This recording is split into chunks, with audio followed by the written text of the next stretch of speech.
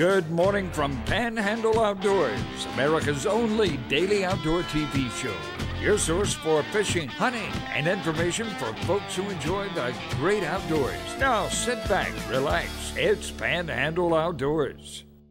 Good morning, folks. Welcome to Panhandle Outdoors. I'm Winston Chester. I'm glad you're here this morning. Got a great show lined up, but first, let's take a look at our weather. Brought to us by Gulf Coast Air Conditioning. Drew Pollard and his hard-working crew taking care of our everyday comfort needs. And it's going to be fairly comfortable. High today, 75, low 45, but we do have some weather coming in and some wind blowing. In fact, I had a double check it. They're calling for winds today coming out southwest around 15 to 20. That's pretty strong.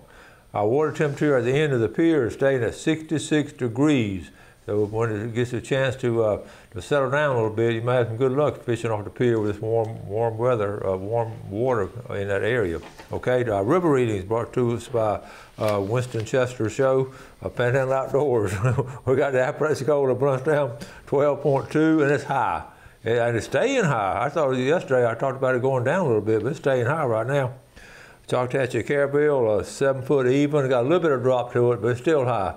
Like I said, this weekend's river activities now, you'll be dealing with some high water, but it's not going to be too bad. And we're going to talk about it on tomorrow's fishing report, some things you can do. All right, our tide chart brought to us by Kent Forest Lawn. We're looking at a high tide this afternoon at 10:30, or tonight at 10:35, but the low tide is right now around 6:54. And it's sort of a neat tide, not much tides at all for the next couple of days. Okay, we'll take a break and we'll be right back.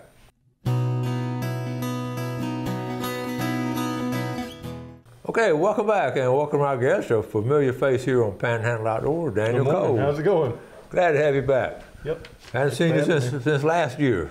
Yep, it's been a little bit. Well, we're going to talk about hunting and fishing and all kind of outdoor stuff. I said first, let's talk about in boating. He's our boat expert and all, and I didn't get tickled because I just shake my head in amazement how, you know, as after the hurricane, we had so many quote contractors come through try to help people out, and they were just a bunch of riffraff. Some of them were, some did great, but some were not even licensed at all.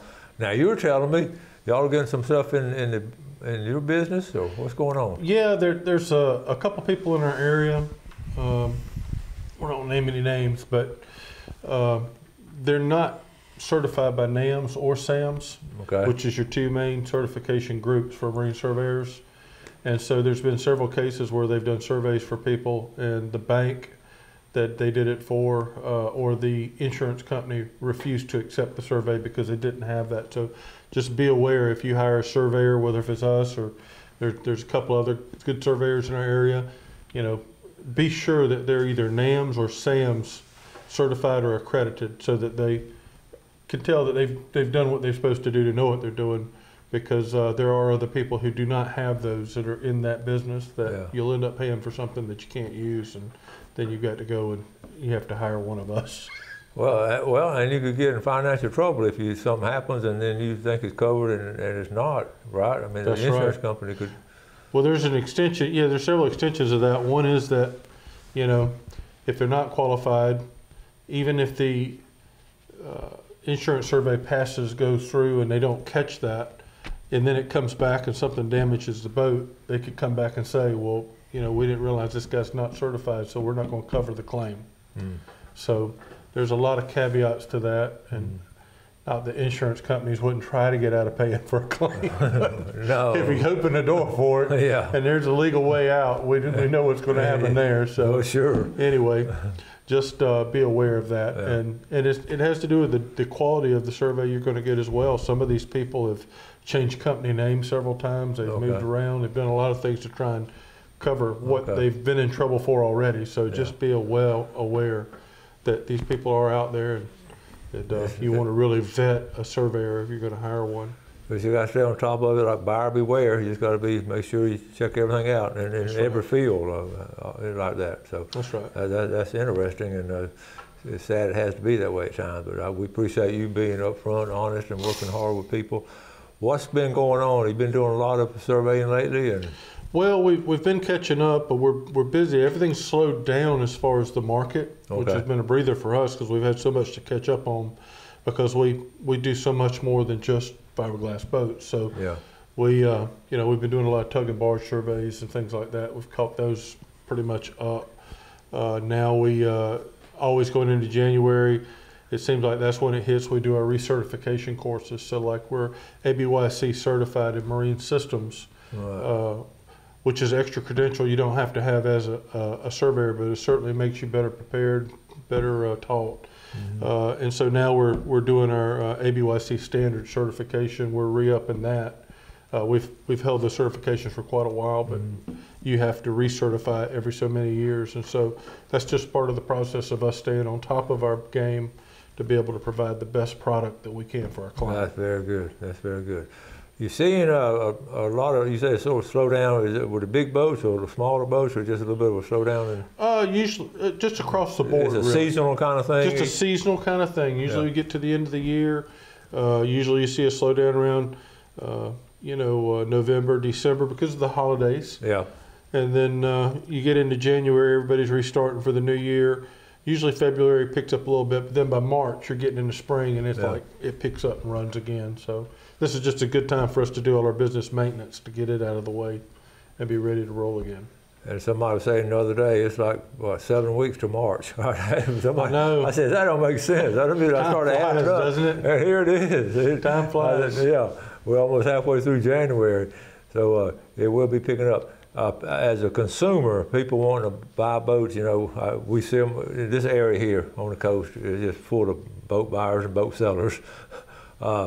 What's some of the good times of the year to buy one? I'm talking about medium-sized boats. Your 20-footers and 25-footers. Or is it? I know in the old days it used to be the end of the summer, but now there's so much out there and so much advertising. There's a lot out there, but I think that adage still holds true right now. What we've seen with the big brokerages is they're really cutting their prices, and they're really looking to move inventory because it has slowed down so much. So actually right now is not a bad time to look. If you know where to look, just be careful because, like always, sometimes when it's too good a deal, there's a reason. But there are deals to be had out there. I always get tickled about loopers that come through, the big loop and all.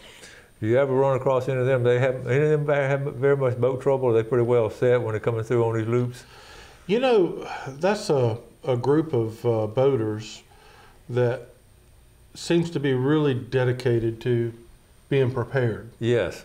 And so the type of boats they use are typically, very robust. The equipment on them is generally very good. And typically they do a good maintenance check before they do the loop. So I'd say for the most part, they're pretty straight up just enjoying their trip, having a good time. We know a lot of people who have bought a boat, like a Rossboro or a Sea Dory, completely set it up, did the loop. After they did the loop, I've done that, and they just sell the boat. And somebody, because they're ready for that boat to move, is going to get a good deal on that boat. That's a good point. I thought about that. Yeah. That's interesting. We're going to take a quick break. We'll be right back.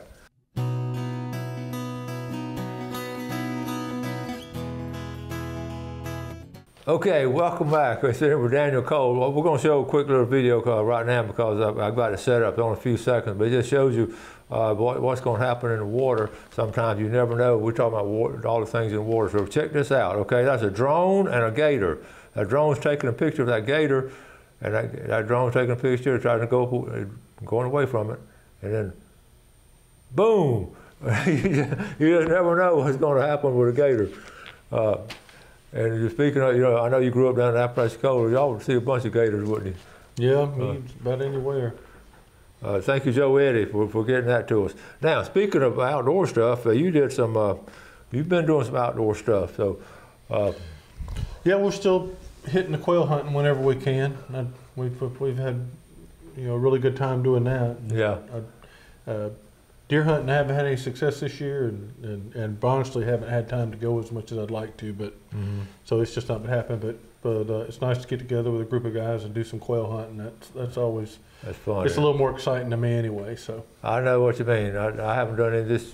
I'm planning on doing something soon. But you got a couple of pictures here. Let's talk about them. Let's see this one right here. Okay. Yep.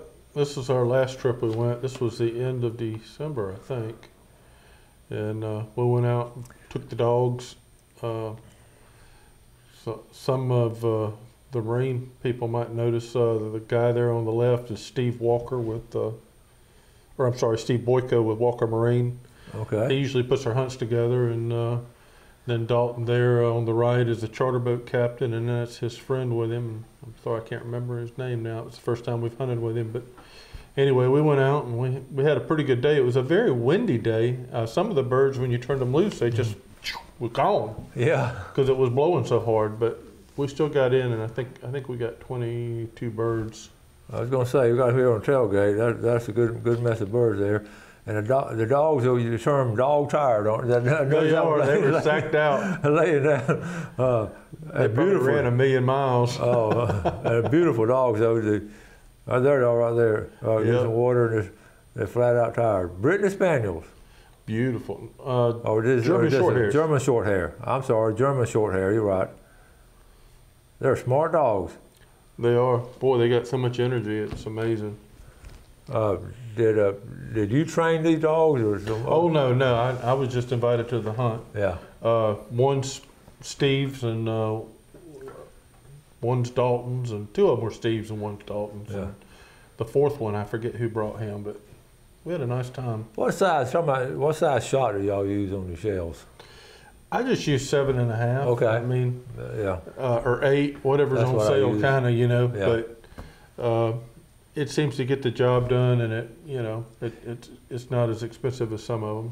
You brought up a good point, and talking about the velocity of the shell, and especially like on bird hunting or duck hunting in particular. If you're shooting a long shot, then that wind is going to affect it when it's blowing like 15 or 20. Did you see some of that the other day when y'all were hunting? Yeah. Did you really? Yeah, because you shoot it and the wad would go. Yeah. So as it sort of spreads out, those little BBs, I used to call them, they're going to start going down and away from the target. You could see the birds laying there. They were pretty ruffled. Yeah. So it was like we were getting on them really quick. We were really shooting them a little closer than what we like to, but because they were getting away so quick. And when we put birds out, and that's something else. These weren't wild birds. These were birds we put out. Yeah.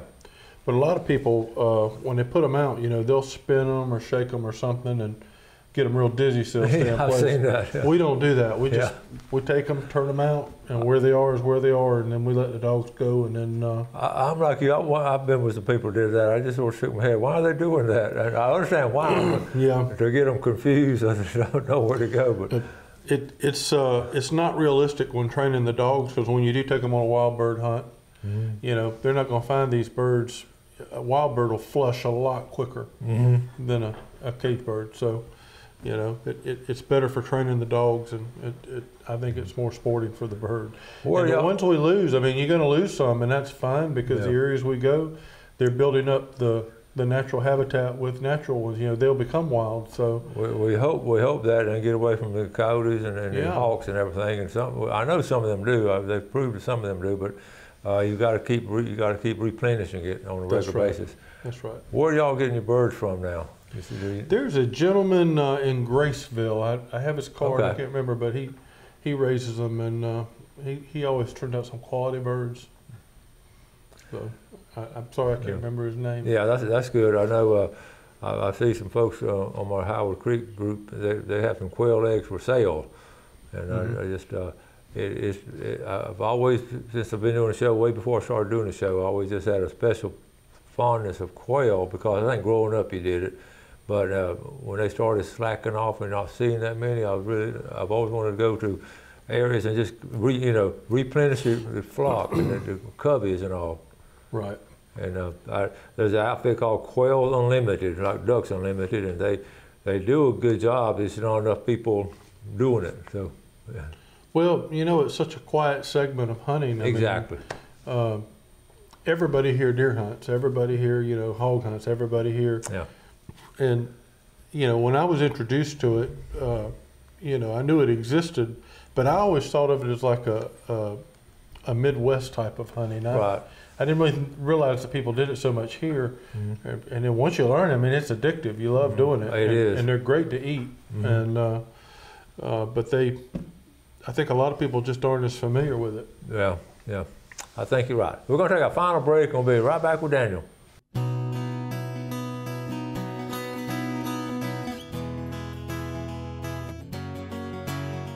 Okay, welcome back. Let's take a look at our fishing game times today, brought to us by Blue Water Outriggers in Port St. Joe. I want to take this moment to say a happy birthday to Mr. George Duran of Blue Water Outriggers and also the Piggly Wiggly fame, and he's quite an institution down in Gulf County at Port St. Joe. I think the world of him, and happy birthday, George. Okay, appreciate the sponsorship and all the good things you do for your fellow man in your community, and he does. Our time, by the way, are 2:51 to 4:51 and 3:11 to 5:11. If you could pick, talking about quail hunting, fishing game times don't matter that much. That's right. But I know you like to deer hunt. Mm-hmm. So have you done much with deer hunting this year? No, I really haven't. I just haven't had time. Yeah. I've been too busy. And you've got you some game cameras this year. I did. I went to C&G, got some of those Browning game cameras that report to your phone. Yeah. And it's my first year messing with those, but it's nice because days on end, nothing's been coming that you would probably be sitting in the stand. I mean, I'm coming to really appreciate what powerful technology that is for your game hunting. Daniel, I feel the same way. I got mine several years back, and you figure things out. Like I say, I mean, if I'd gone up there yesterday, I'd just been sitting there and nothing coming and all. But I know we won't get out woods and all, but there's something else. They really, especially when it comes right to your phone, live or just getting a picture overnight and seeing what time. And again, it's still, I knew this growing up, and we used to laugh about it. Deer are nocturnal. The big bucks just seem to be nocturnal most of the time, except during the rut. The rut's the only time you're gonna get them, and they're not in the area very long. But when a camera tells you, hey, they're in the area today, you better be there by tomorrow. There's still a chance he'll be in the area, but it's better than hours on stand and not seeing nothing. Especially if one shows up on that camera that you haven't seen around, so he's coming. He's ranging in your area. You better go ahead and take advantage of it while you can. That's right. That's interesting. Okay, we're going to talk about since you're a boat expert and all. If we're getting ready. We always talk about running motor during the wintertime. Mm-hmm. You strongly believe in that, don't you? Yeah, just to let it run some, Yeah. We, I do mine. How long do you let it run? Say you got a lot of folks got 75, 100 horse, 50 horse.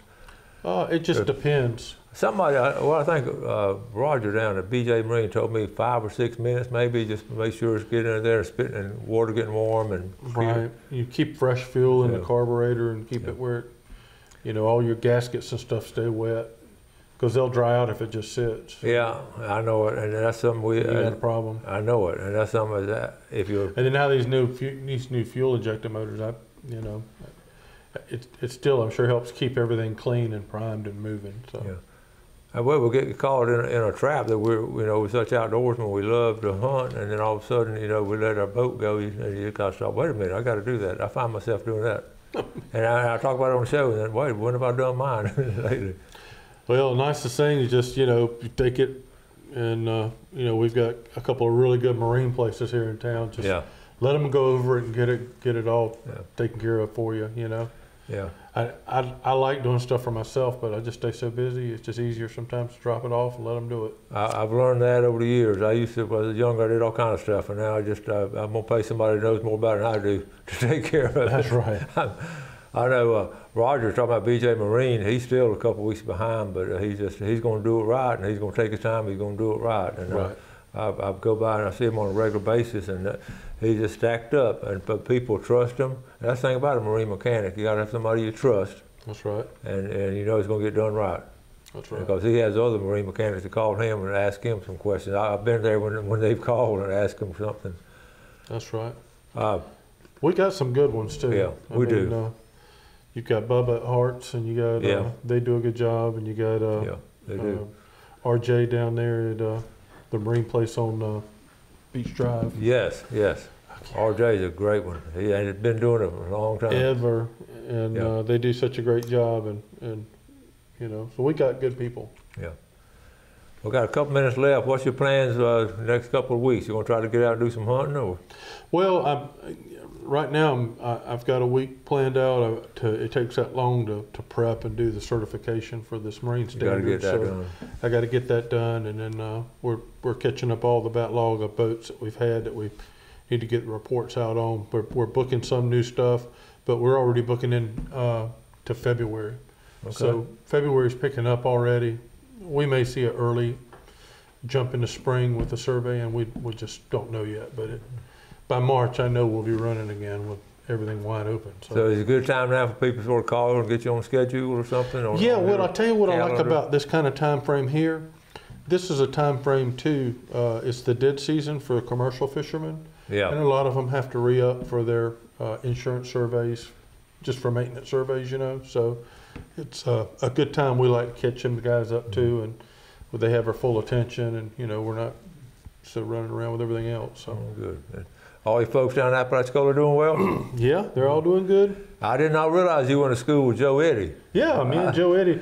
His that Napa station there in Appalachia used to be a gas station his dad owned, and we used to hang out there when we were kids all the time. I lived in the house behind it, so we used to hang out all the time. It's changed a little bit, hasn't it? It's changed quite a bit. It's changed a whole lot. You don't see very many locals. And Joe is one of the top flounder giggers around this area. He's something else. So, all right. Well, you have a good, get over your test and all, but then get to go quail hunting maybe. We'll see. Hopefully the deer will come in this month too. Hey, good to have you back. I know. All right. Well, maybe we'll start showing up. Folks, thank y'all for watching Panhandle Outdoors. If you have any questions, give Daniel a call on your boat and he'll be glad to help you out. You do something good for somebody today. You have a great day in the outdoors, and God bless. Thanks for watching America's only daily outdoor TV show, Panhandle Outdoors with Winston Chester, featuring hunting, fishing, and other activities and information to help you enjoy the great outdoors. Join us next time for Panhandle Outdoors.